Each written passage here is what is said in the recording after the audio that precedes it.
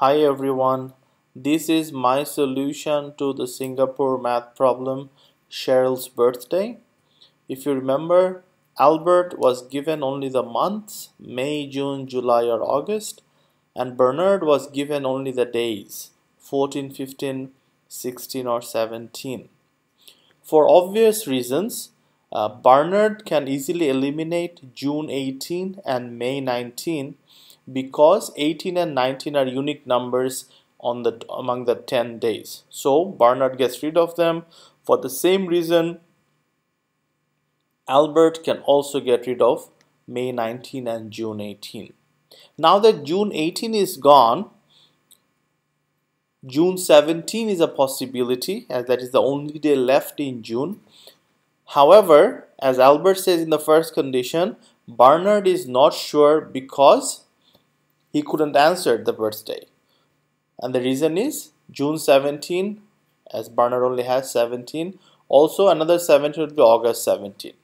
That makes Albert think that that is not the correct one. But in the same logic, Bernard might think Albert would have answered June 17 as the correct answer because that is the only thing left in June, and if Albert was told about June, then Albert would have said it. So we know June 17 is not the correct answer. So we can get rid of June 17. Now, hearing all this above, Bernard now says he knows the answer.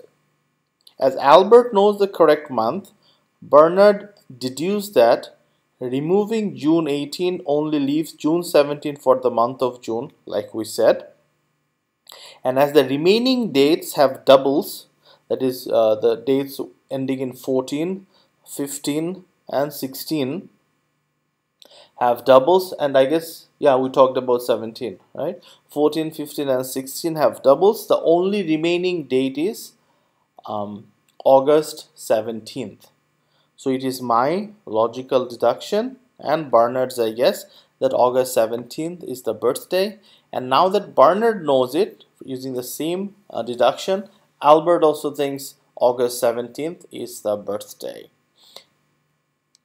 Dear Albert and Bernard, please just talk to yourselves, just find out the date. And Cheryl, shame on you for torturing millions like me and your friends. Well, happy birthday, Cheryl. I hope August 17th is your birthday. Bye.